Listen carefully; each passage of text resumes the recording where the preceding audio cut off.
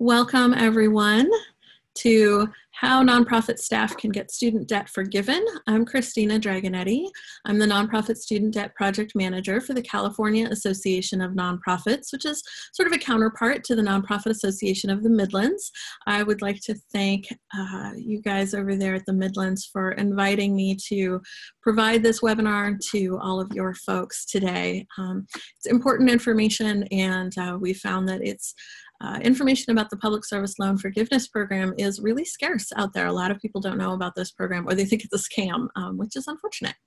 So we will be getting started. Just a housekeeping thing here. We're not using that raise your hand feature.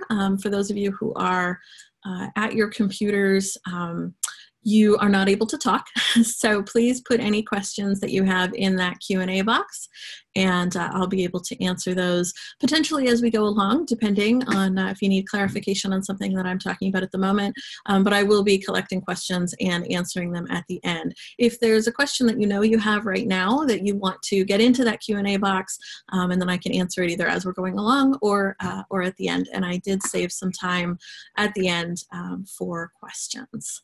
So, I know that, you know, when I'm a cat person, so when I found this picture of these cats, and one being the student loan and the other one being me, I thought, wow, that's really perfect. Definitely describes how I feel sometimes about my student loans. So just a few fun facts about student loans in case you thought you were alone. Nationwide, there are 45 million borrowers who owe 1.5 trillion with a T in debt, just on their student loans. The next most debt owed by Americans is on their houses. So this is significant. It's a lot of money, and it's a lot of debt, and it's unprecedented in our country. Bankruptcy does not eliminate your student debt. Unfortunately, if you declare bankruptcy, you can get pretty much anything wiped out, but not your student debt. So that's one of the things that we are working on trying to get into some laws in the future, but so far right now, that bankruptcy doesn't help out. Since 1999, student debt has increased by 500%. This is a really huge problem. This is not just, you know, hey, I owe a few $1,000s, or I'm struggling to pay my student loans. This is a national issue. And 7 million people are defaulted on their student loans right now. So if you've defaulted on your loans, you're not alone. And there are ways to come back from that, and you want to make sure that you get out of the default status as soon as you can. There's lots of different options available. I'm not going to go through all of those today, but just so you know that if you're one of those 7 million, there are options for you. I don't see any questions in the chat box yet, but I just wanted to let those of you who have just joined us know that if you have questions, go ahead and put them in that Q&A box. So why did Cal Nonprofits start the Nonprofit Student Debt Project? Well, we did a survey in 2016. We found 1,000 people responded, which was significant. People are concerned and really interested in talking about this. And that survey really informed how we put together this project. And so it's two prongs. There's education, which is things like this webinar. We have a public service loan forgiveness toolkit on our website, and you can see at the bottom there, that's our website for the Nonprofit Student Debt Project. You can find out more about the FAQs and resources that we have available. And then the other side of what we're doing is advocacy. We have a nonprofit student debt task force who helps inform our advocacy work. There is a National Public Service Loan Forgiveness Coalition, and I'll give you some information about that if you want to get involved with that. And those are folks working in Washington, D.C. on the public service loan forgiveness legislation and attempts to get rid of it, unfortunately. So I'll give you some more information about that towards the end of the webinar.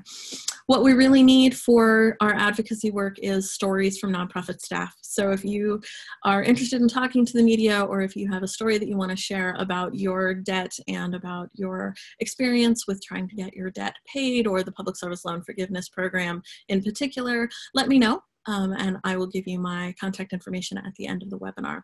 And then we're also focused on supporting student debt relief legislation, specifically in California, but also in Washington, D.C. So that's a little bit about Cal Nonprofits and what we do. So on today's agenda, we're going to talk about public service loan forgiveness, how it works, what it is, scams, and getting help. Unfortunately, there are a lot of scams out there. I'm going to provide you some resources for getting help. I also want to talk about how managers, so nonprofits as employers, can support their staff with student debt.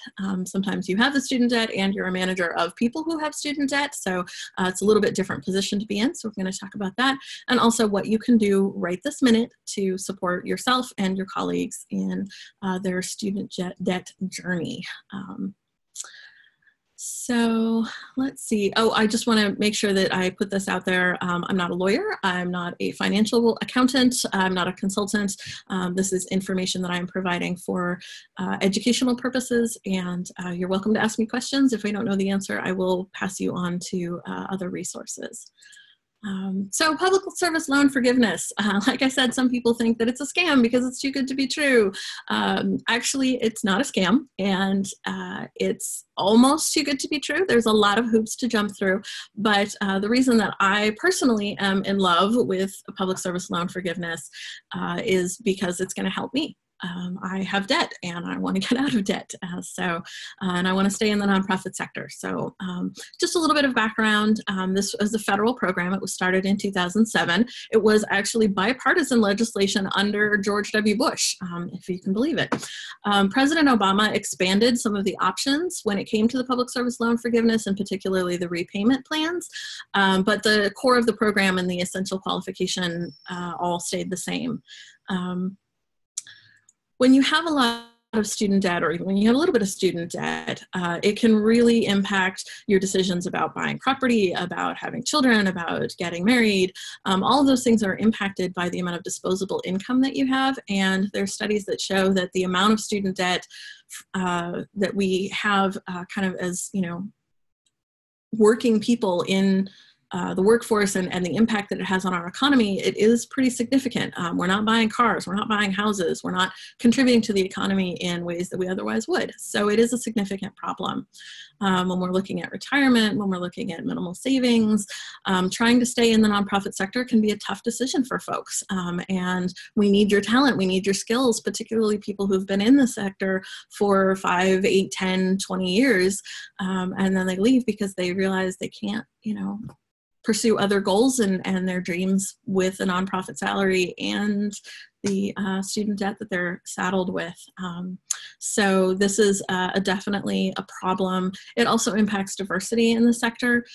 Folks who are people of color tend to graduate with more student debt, and that obviously impacts the jobs that they can take or that they're looking for. So even if they want to go into the nonprofit sector, they feel like it's not really going to work out for them. So public service loan forgiveness is one tool that we have to recruit lots of different kinds of people into the nonprofit sector, and just as importantly, keep them. We want folks to stay in the nonprofit sector and use all their skills and passion for our communities.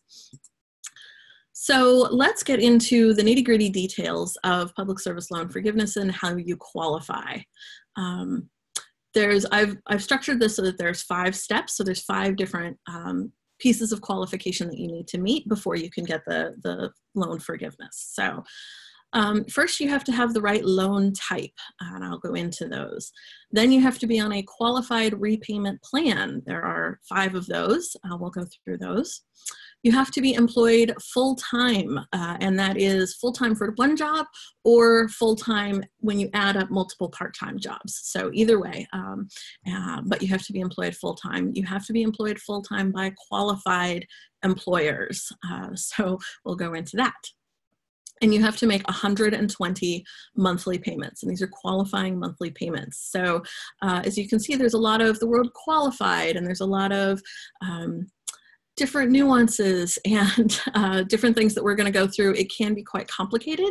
So as I said before, for those of you who just joined us, I will be sending the recording of this presentation and also my slides to everybody tomorrow or the next day, so that you don't have to take frantic notes. You will have all this information. But once you have met all of these different steps, the remaining balance of your loans are forgiven. So you will have paid on your loans for at least 10 years. So you will have brought down the principal, hopefully, by some, but sometimes folks are paying interest only or even less than interest, which is this case with one of my loans. And so at the end of the 10 years, you may actually owe more than you borrowed. Whatever that balance is will be forgiven when you apply for forgiveness and you prove that you meet all of these qualifications. So whatever that remaining balance is, it is forgiven. And one of the absolute jewels of the Public Service Loan Forgiveness Program is that you will not have to pay income tax on the amount that is forgiven. Other forgiveness programs do require you to pay income tax on the amount that is forgiven. So for example, if you get to the end of your 10 years and $10,000 is forgiven under one of the other one of the other forgiveness programs, that $10,000 counts as income for you for that year, and you have to pay income tax on it. So that can bump you up to the next income bracket. So anyway, it can really play havoc with people's finances. But with public service loan forgiveness, that is not an issue. So another reason why I absolutely adore this program. So I'm not seeing any questions, so I'm going to keep going. I'm sure as we get into the nitty-gritty, you guys will have more questions. So let's start out with loan types. The loan type that you have to have a federal direct loan.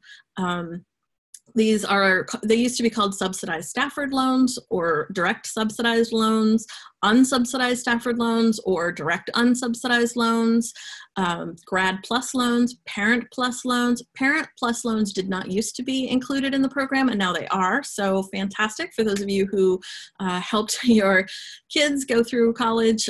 Your parent plus loans, as long as they are federal direct loans, also qualify now. And then if you have a consolidation loan, so if you have a couple of different kinds of loans and you consolidate into a loan, as long as it is a federal direct loan, then it will be included, and it does qualify. Loans that do not qualify, any private loans, so loans with a bank, unfortunately. The federal family education loans, they don't offer those anymore, but for a long time they were, and unfortunately they are not included in the program. That's just one of the really unfortunate battles that we did not win when this program was implemented. And then loans from family or friends. Unfortunately, those are not eligible. If you don't know what kind of loans that you have, you can look in the National Student Loan Data System, and the URL is there. And you can put in your information there and it'll tell you exactly what kinds of loans you have. And you'll be able to say, oh, okay, great, these qualify, these don't. We can put them together on a consolidation loan. You can make decisions. So you'll have the information about your specific loans from the National Student Loan Data System. That has everything in it. So let's talk about qualified repayment plans. So these are what determine your monthly payments. And for some people, if they're on an income-based repayment plan, and all of these, except for the last one, the standard plan, these are all what we call income-based or income contingent repayment plans. So the amount that you pay per month is tied to your salary. And some people, if you make a minimal amount, then your loan payment would be zero. So if you are in that situation where your payment is zero, even though you're not actually paying any money per month, it still counts as a qualified repayment plan. It still counts as a qualified payment, even though you're not actually giving anybody any money every month. So that's really great. So any of these plans, income-based repayment plans, so if your loans were before July 1st of 2014, if that's when they originated, so in other words, if that's when you took out the loan, then you qualify for income-based repayment plan. All of these repayment plans have a built-in discharge. So if you've paid on them for example, income-based repayment plan, you pay on it for 25 years, the rest of your balances are forgiven. However, you do pay income tax on whatever that amount that is forgiven. Also, 25 years, if that's the situation that you're in, unfortunately, but at least it will go away after 25 years. Income-based repayment plan 2, which is the one they came up with, it has a little bit better repayment terms. Your monthly payment will be a little bit lower if you qualify for that, and that's only for loans that originated after July 1st of 2014. And then the Obama administration came up with a few others, pay as you earn and revised pay as you earn. So you can switch between these different loan repayment plans as you're going through trying to qualify for a public service loan forgiveness. As long as you are on one of these plans as you're going through, then you're fine. I've switched between a couple of them over the years, and that's fine. And then the last one I just want to talk about briefly, the standard repayment plan. If you've been making the standard, if you're on the standard repayment plan, that has you set to pay off your loans entirely in 10 years. So oftentimes, particularly for those of us who are in the nonprofit sector, that standard 10-year plan monthly payment is just crazy. So all of these other income contingent plans are eligible.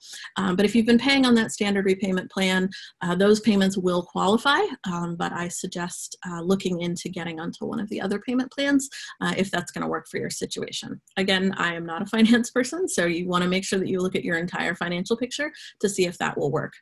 That URL at the bottom, studentloans.gov, will give you a payment estimator. It'll tell you exactly what your monthly payment would be under these different plans. So you can go in there and plug in your information, and it'll tell you exactly what your monthly payment would be. And you can pick the plan that makes the most sense for you. So still not seeing any questions, so I'm going to keep going. So what does full-time mean? Full-time means that you're a W-2 employee, that you have wages from your employer. You have to work 30 or more hours per week for one or multiple employers. 30 hours per week is considered full-time. So I know a lot of people think 40 hours is full-time. For the purposes of the Public Service Loan Forgiveness Program, 30 hours is considered full-time.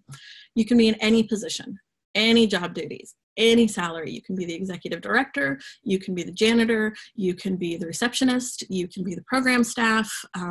Anybody who is working for the nonprofit is eligible for the public service loan forgiveness. You have to work for a qualified employer, and I'm going to go into that in a minute. And you can be a temporary or a permanent employee. There is some confusion over contractors. So if you're a contractor and you work for a nonprofit organization, so not a W-2 employee, I would recommend trying to qualify for the program, submitting your employment certification form. I'm going to go into that in a minute. But right now there's some confusion about that, and there's some people that saying, yes, you qualify. Other people are saying, no, you don't. So just keep that in mind. If you're a contractor, maybe, maybe not. You have to just give it a try. You definitely do not qualify if you're a volunteer, if you work less than 30 hours per week on average. So if you have, jobs that are seasonal, things like that, it's an average over the year. If you have a private sector employee, so if you're working for a company that's a private sector employer, that doesn't count. And also it doesn't count if your loans are not in your name. So if you as a parent or a spouse work for a nonprofit organization, but the loans are actually in your child or your spouse's name, you have to be the one who's working in the nonprofit, and the loan has to be in your name in order for the public service loan forgiveness to work. And let's see, I did get a question. So this is about, I had a direct loan, was told I had to reconsolidate. Now I'm being told that 5 years of payments you had won't qualify. The clock starts over with a new loan with the Department of Education. It depends on the loan that you had before. That can be the case, but also it may not be the case. So after this presentation, if you still have some questions, I'm going to give you some resources for folks that can help you figure that out a little bit more clearly. And there's also a fix to the program that's about being on the wrong repayment plan and that kind of thing, but that's specific to repayment plans, not to the loan types. So you're going to need to do a little bit more research about that. Qualified employers. This is a little bit of a murky land, but there are some points of clarity. If you work for a 501c3 nonprofit, they are all eligible. Any 501c3 nonprofit organization is eligible for a public service loan forgiveness program. Also, if you work for the government, any government job, as long as you are not working on a campaign for a candidate for office, if you work for the state, if you work for the city, if you work for the federal government, any government job qualifies. If you're in the Peace Corps, the time that you're in the Peace Corps, that also qualifies as long as you are making payments on a qualified repayment plan while you're in the Peace Corps. And I know most people who go into the Peace Corps, they put their student loans on deferment or forbearance, and unfortunately, if you're in those statuses, it doesn't count. So if you're in the Peace Corps and you're making payments, particularly if your payments are zero, then that time that you're in there counts. Also, AmeriCorps. Same thing. If you're in AmeriCorps, you have the option to put your loans in deferment or forbearance. If you choose not to do that and continue to make payments, then that time will count. Where we go from here is the qualifying payments. So what counts as a qualifying payment? Of course, there are some hoops to jump through here. So one full on-time payment per month, every month for 10 years, while employed full-time for a qualified employer, is your 120 qualifying payments. You need to have 120 qualifying payments in order to qualify for public service loan forgiveness. So the actual forgiveness comes after you've made your 120 qualifying payments. So let's look at a couple of scenarios where your payment may not qualify. If you make 2 payments in 1 month, that is not that's one qualifying payment. You don't get credit for both. So if you accidentally make 2 payments in a month, or you're trying to speed up the process, that doesn't work. Any late payments, and that's any payment made 10 days after or more after your payment due date, those don't count. Any payments that you do make while your loans are in the grace period, in forbearance, or deferment, they have to be active loans in repayment in order for the payments to count.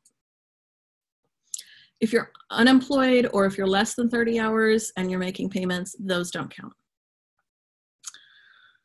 And payments while you're on a non-qualified repayment plan, unfortunately, those don't count either. There is a quick fix, a temporary reprieve for people who fit all the other qualifications but are not on a qualified repayment plan, and I'll go over the details of that in a minute. It is brand new.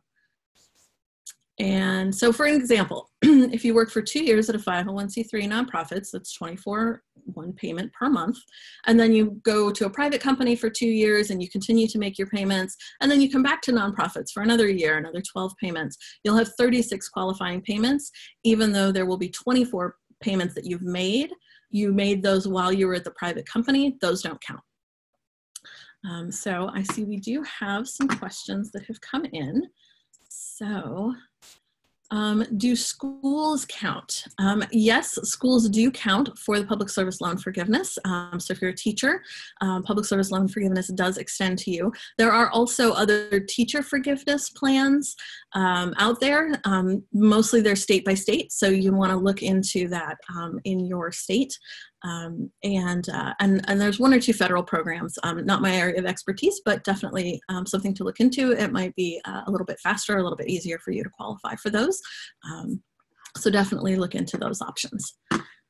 Okay, looks like Perkins loans.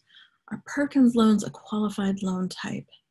I'm not 100% sure about Perkins loans. I don't think so, because I don't think they qualify as federal direct loans, but you should look into that.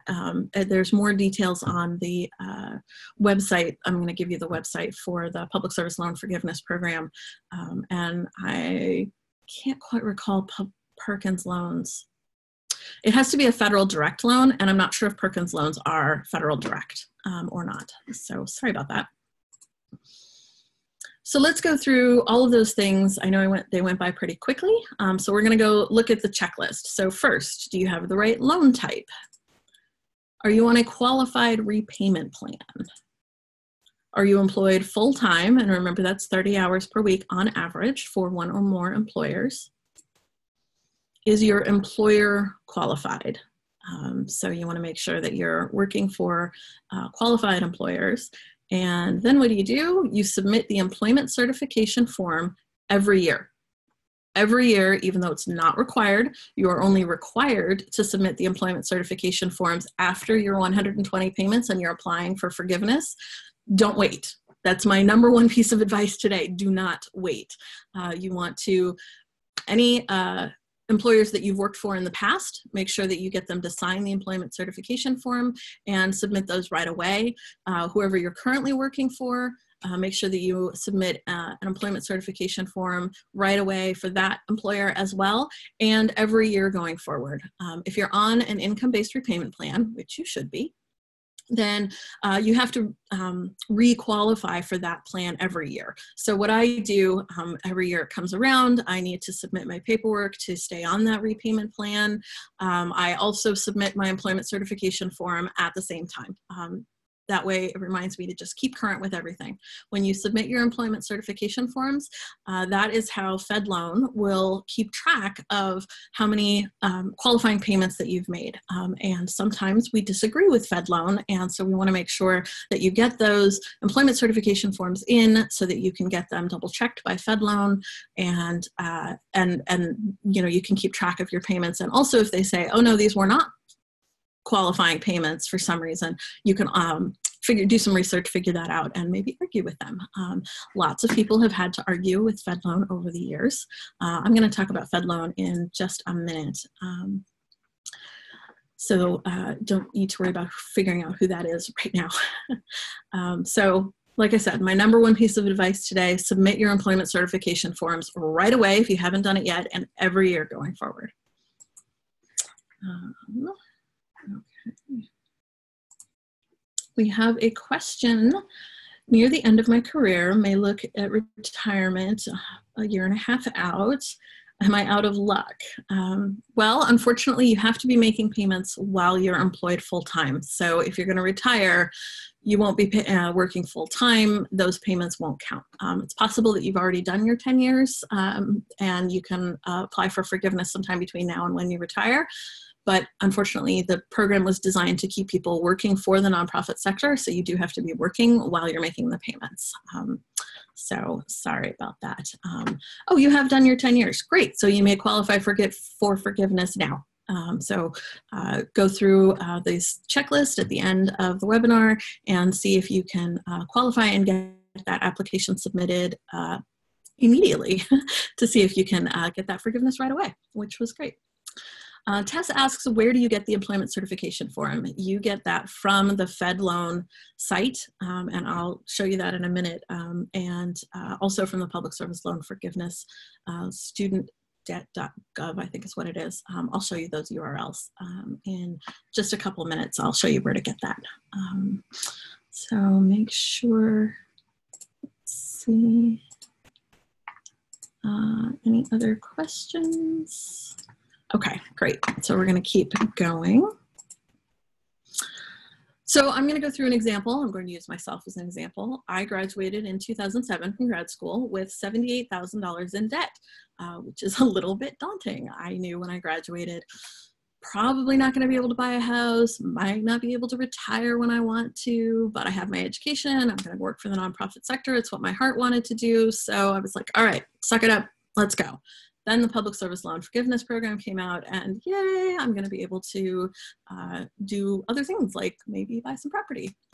But let's go through the checklist one by one using myself as an example. So I have one loan that originated in 1998 for my undergrad, doesn't qualify.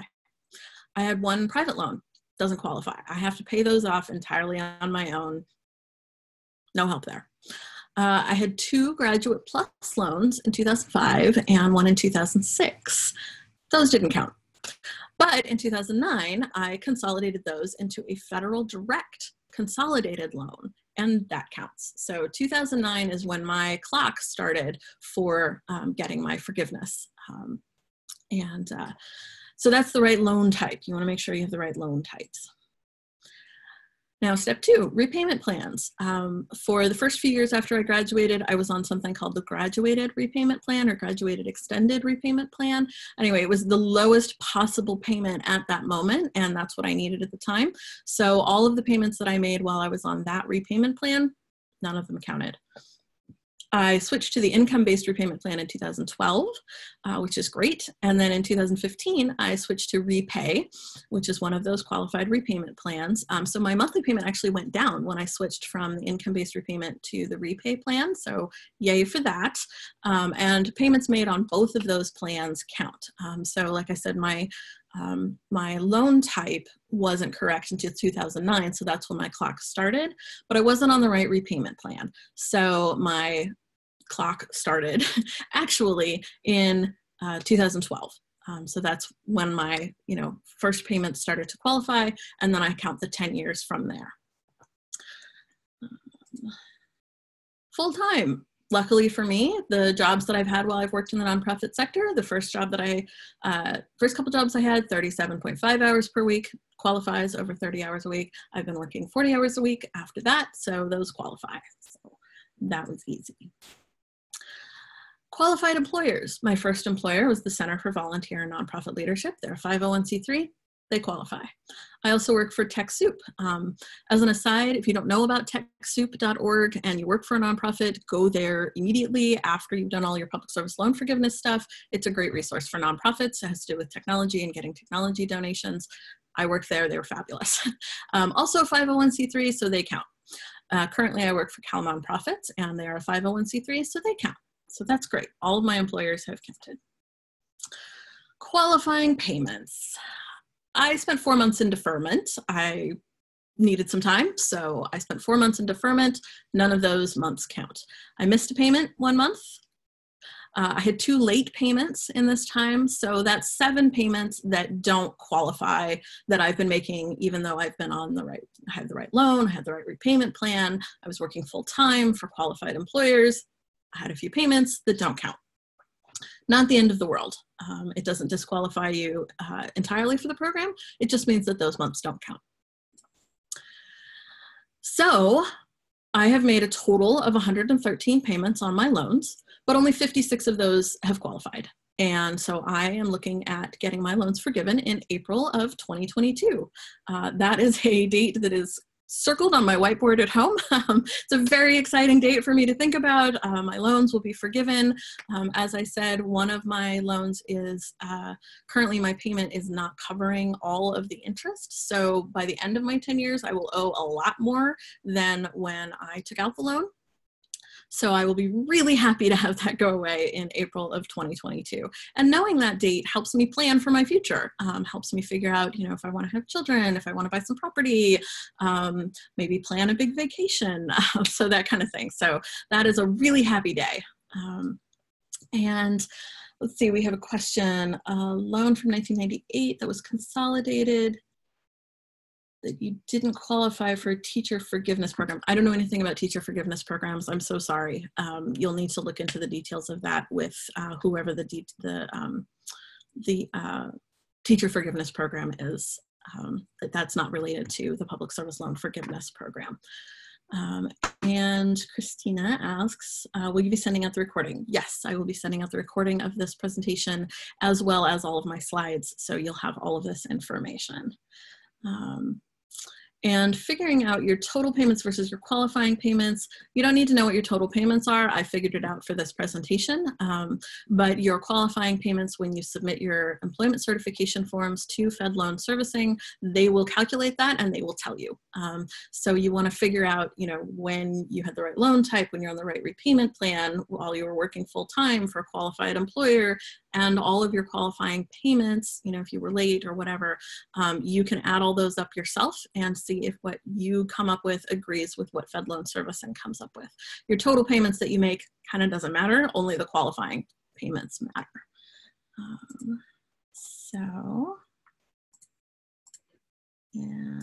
Great. So no more questions for now. So I'm going to keep going. So if you're on the wrong repayment plan, this has been a huge problem because loan servicers were lying to people when they talked about public service loan forgiveness. They say they had the wrong information. Sometimes I believe they were outright lying to people. Anyway, this has been a huge problem throughout the life of this program. So many people are complaining about being on the wrong repayment plan because they didn't know, or because they were lied to or scammed.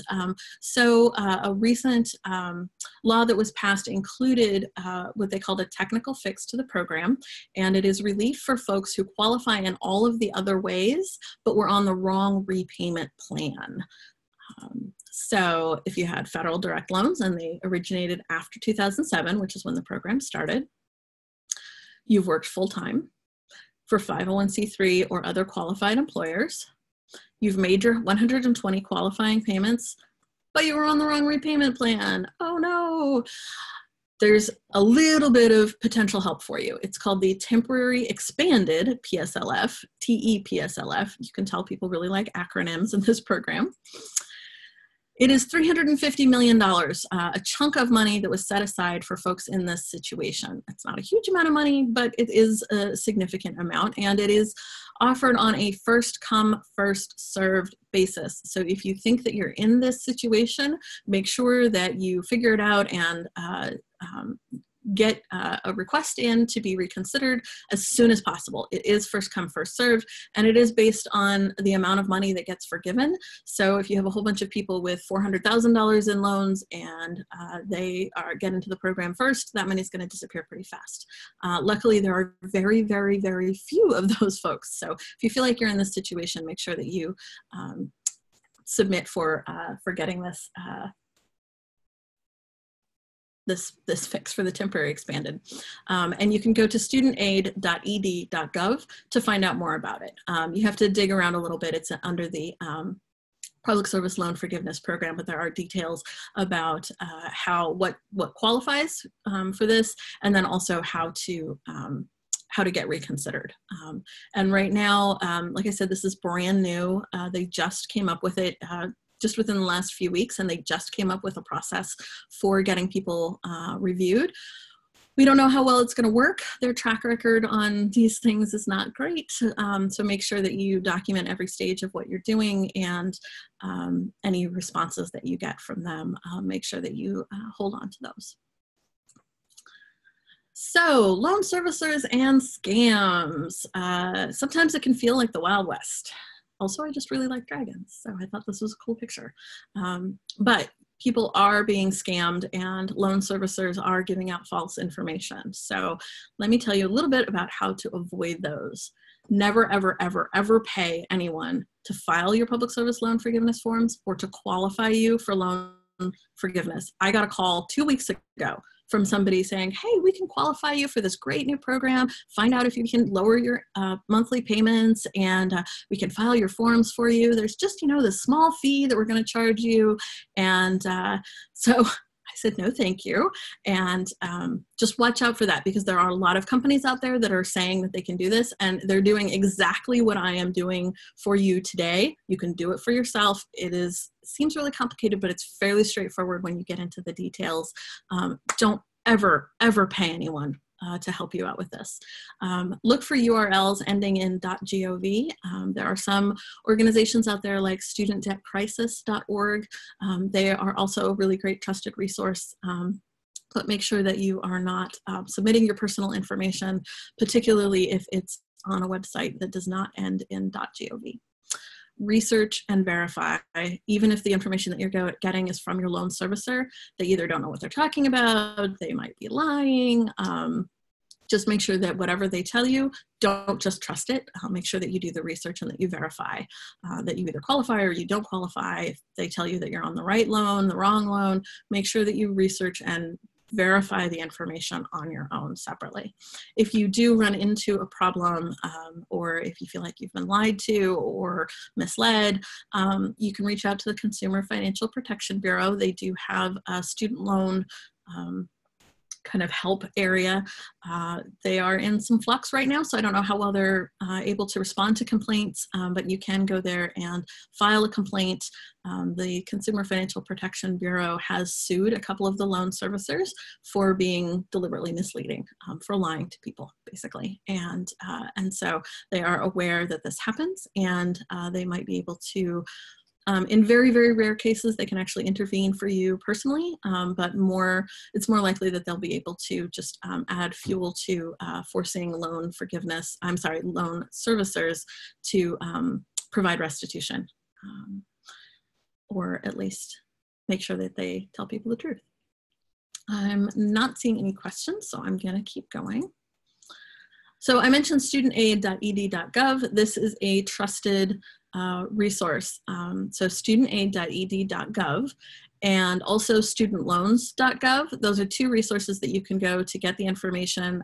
All the information that I've talked about today is on those sites, and you can see also on there is the teacher loan forgiveness program. So for those of you who are teachers, you can check that out as well. It is in a fairly plain language format. It does walk you through, and this is where you can get the forgiveness application and also the employment certification application. So studentaid.ed.gov is your friend. And now I mentioned Fed Loan Servicing. So Fed Loan is the loan servicing company, much like Sallie Mae or Nelnet or ACS. They are the ones that are contracted with the federal government to manage the public service loan forgiveness program. So you need to have Fed Loan as your servicer. You don't need to have Fed Loan as your servicer for the life of your loan. It's not a qualifying anything, but you do have to have Fed Loan as your servicer when you apply for forgiveness. So when you submit your employment certification form, if Fed Loan is not your loan servicer, they will automatically switch you so that they can start tracking your progress towards public service loan forgiveness. Fed Loan themselves, even though they are the ones who manage the program, have been giving out false information to people. There's been a lot of confusion. So even if your loan servicer is Fed Loan, again, verify the information that they're giving you, and make sure that when you have an account with them, as they go through and process your employment certification forms, they're going to tell you exactly how many qualifying payments that you've made and when your forgiveness date is. If you feel like they are wrong, then make sure that you go through and find all the paperwork and resubmit it to them. In the 8 years that I've been working with them, they've lost my paperwork twice, 3 times actually, I think. Even though you're uploading it to their site directly, somehow it just magically disappears. So just make sure that you keep copies of everything and that you log into your account periodically to make sure that everything is still on track and that your information agrees with their information. Otherwise, you can contact them and they will get it straightened out, but you have to have copies of everything. So let's see, Marie says, so once the paperwork is filed, they will change you from Nelnet to Fed Loan. Yes, when you file your first employment certification form, you will automatically be switched over. One of the things that they do is they will also often put your loans in forbearance or deferment for the month or so that you're changing over. I believe you have to opt in or opt out of that. So just pay attention because you may end up making a payment that is not a qualifying payment because your loans have been put into forbearance for that month while they're doing the switchover. My experience has been that the switchovers are pretty quick, pretty painless, but again, sometimes things happen and you just want to stay on top of it and make sure that you're paying attention. Great. So no other questions, so I'm going to keep going. So now I'm going to switch to talking about you as a manager or as the employer, and then I'll talk a little bit more at the end about some other things, but just quickly for now, one of the things that we found in our survey was that managers really want to help out staff. And this is a quote from somebody who I really felt like kind of captured the whole essence of it. The nonprofit world absolutely cannot and should not rely on employees who have economic security thanks to their families. This is an institutional bias that reduces diversity and privileges those who already have privilege. Keep that in mind. And tell everyone you know about this program. So, so one of the things we came up with was the Toolkit for Nonprofit Managers. You can find it on our website. It's free and it talks about free and low-cost ways to support your staff. It also includes a sample email to current staff about the public service loan forgiveness, a new hire letter, a handout for staff with all the eligibility requirements. There is a link to the employment certification form. This is the one that needs to be signed by the employer but submitted by the employee. a link to the online FAQs, and also a list of resources. So you can go to our website, download that for free, and you'll have all of that information. And hopefully it will answer all of your questions if you're a manager or an HR person, or you can share this with your manager or executive director or HR person and let them know that this is something that they can do that's free. It costs a little bit of time, and that's all, and it can be a huge, huge help to nonprofit staff. The employment certification form, I'm going to go through. It's not super complicated. It's only 2 pages, but sometimes people get a little bit stuck. So I'm just going to go through it briefly. The first page is just the information about you as the borrower or the nonprofit employee. It has questions like your name and your address and your social security number, and that's pretty much it. Make sure you sign that first page. It has to have your signature. Your employer, so your HR manager, your executive director, whoever it is, needs to sign the second page, but you need to sign the first page. I submitted one once that did not have a signature. It ended up being a mess. Just make sure you have it. Then on the second page, this is the page that your HR manager, executive director, that the nonprofit fills out, and it has, name, employer identification, address, website, employment begin date, so whatever your start date was, and then your end date. So if you have previous employers that you worked for while you were qualifying for the program, you can go back and get them to sign this. They put in your end date, or if you're still employed by them, then you just mark the still employed. They have to say whether you were full-time or part-time, and then average hours per week. So even if they mark full-time, they still need to put in your average hours per week. It includes vacation, leave time, leave taken under FMLA, all of that kind of thing. So there's a little bit of instructions there. Like I said, the form itself is 2 pages, but it comes with an additional 4 pages of instructions. So if you get lost or confused, you can check those areas as well. So that's the first 8 questions. Then 9 through 13 walks you through are you a qualified employer? Qualified employers are 501c3 organizations, public universities, private nonprofit schools, public schools. So the way the questions are structured, question number 9 is, are you a government agency? If you check no, then you go to question 10 and it says, are you a 501c3 organization? And you click yes, and then skip to the end, sign it, you're done. If it's a no, then you go on to the next questions and it walks you through, well, are you this? Well, are you that? Well, are you this? Well, are you that? And then it'll tell you, if you had to check no on all of these questions, then it's not a qualified employer.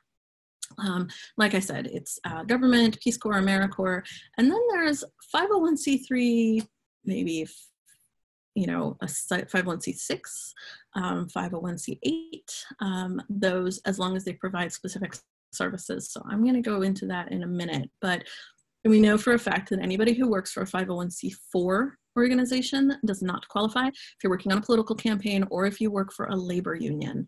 Not if you're in a labor union, but if you work for a labor union. Unfortunately, none of those are qualified employers categorically.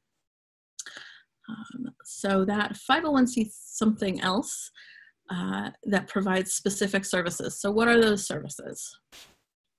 This is question 13. If you provide emergency management, if it's military service, public safety, law enforcement, public interest, legal services, and it says see section 6, those are referring to the instructions on the next few pages. So you have to, if you're a 501c something else and you provide one or more of these services, then it's likely that your employer will qualify. Some of this is up in the air. Folks who are public interest lawyers who worked for 501c, I believe they were 6s, and they were working in organizations that provide services to veterans. The the Department of Education said, oh, no, that doesn't count. So the American Bar Association is suing the Department of Education. That has not been resolved yet. So if you're in one of these categories where you're a 501c something else and you do provide these services, just know that it's a little bit murky right now, but you should definitely still fill it out, sign it, submit it. You want to get your information on the record so that when a decision comes out about those things, you know where you stand. So it looks like we have a couple of questions here. Do you fill out one form for multiple employment? No, it's one form per employer. So you should submit it every year going forward, but if you worked for an organization for 5 years, you fill out one form. You know, you started in 2010, you finished in 2015, and you submit one form for that employer. If you're currently employed, then you just say, you know, I started in 2015, I'm currently employed, submit that. Again, next year, I started in 2015, I'm still employed, submit that again. So you want to do it every year going forward. It's not, as I said, it's not required, but highly, highly, highly recommended. But you only need one form per employer. If you're working for 2 or 3 organizations right now, and together it adds up to 30 hours per week on average, you need one form per employer. And each one of them will write in what your hours are for them. And then, you know, you put them together and they add up to your 30. So you want to make sure that you have one form per employer. Okay, and if I founded a nonprofit 501c3, how does this have an effect on the process? As long as you are getting a paycheck as an employee of that organization, then it counts. If you're the founder, but you are not being paid, so you're a volunteer, unfortunately that doesn't count. Whether you founded the organization or not, what counts is if you are being paid by the organization to work for that organization. Okay. And I'm paying my school loan as required by my student loan provider. Is that a qualified repayment plan? It depends. There's lots of different repayment plans out there. There's the 5 that I showed you that are qualified repayment plans. There's 5 or 6 others that you could be on that are not qualified. So you just got to make sure that you verify what plan that you are actually on. Okay, so I'm going to move on from this. And when do you submit the employment certification form? Now, today, tomorrow. Do it immediately.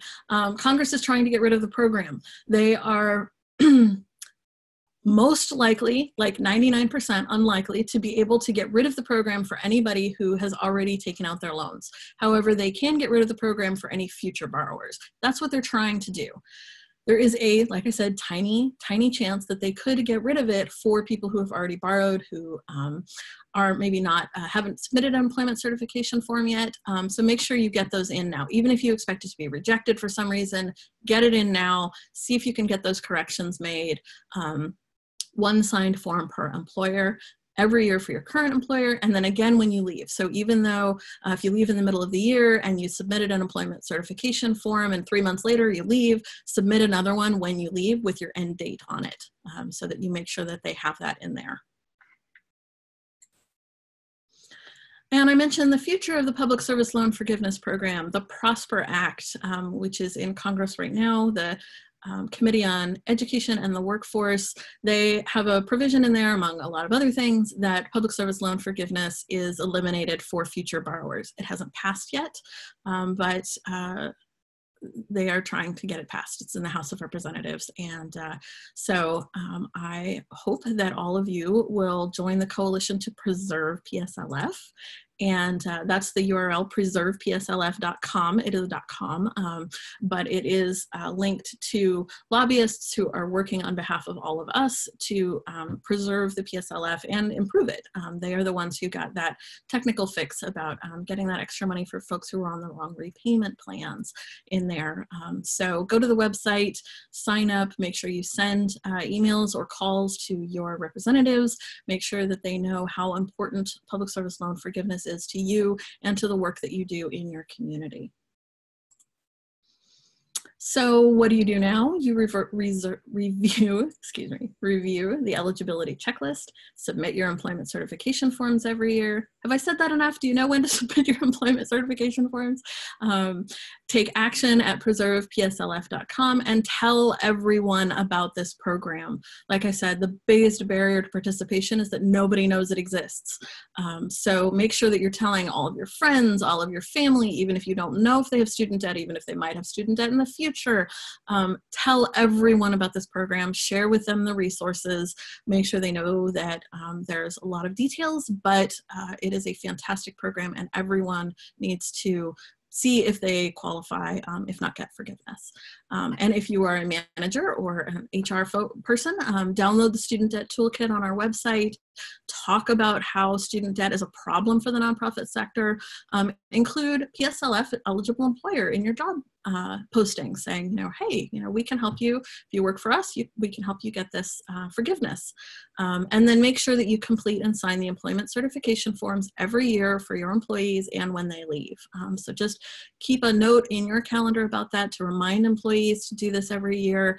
If they qualify, you don't have to ask them about their debt. You don't have to ask them if they need the form. Just let them know that you're available, that you know what it is, and that you are willing to sign it for folks who are interested in doing it. You don't need to know their personal details. Just make sure that they know that that you're available. Let's see, we have a question. How do you find out if your employer is a 501c3? I work in a security organization. Ask them. They should know. It has to do with how they incorporated, and ask your executive director or your CFO or pretty much anybody who handles any of their tax filings. Just ask, they'll know. And here is my information. So that is the end of all of the information that I'm going to kind of spew at you. Here's my information. If you have further questions, like I said, I'm not really a consultant on this, but if you have specific questions, you can let me know. I can share with you some more of the resources. As I said, studentdebtcrisis.org is a great resource. They help people figure out their repayment plans and things like that as well. So definitely check out studentdebtcrisis.org. I meant to put that on here and I didn't, but this is my information, and as I said, you will be getting the recording and also my slides, so you'll be able to go through this information at your own pace. We have, let's see, question, can I send in one certification form for past eligible employment and one for present employment? Yes. So if you worked for an organization for 3 or 4 years and this was 4 or 5 years ago, go ahead and get them to sign one of those forms. If for some reason they're out of business, there is a provision for that. So just read the employment certification form and check the box where it says they went out of business or I can't find anybody or whatever it is. There is a provision for that. So thank you everyone for joining us. It looks like that's all the questions. I will stick around for another minute or two in case somebody's typing up a question that hasn't submitted yet. But I am really grateful for all of you joining me today and for hearing about the program. Please, like I said, get your employment certification forms in and spread the word, and check out PSLF, preservepslf.com. So thank you all for joining and have a great day.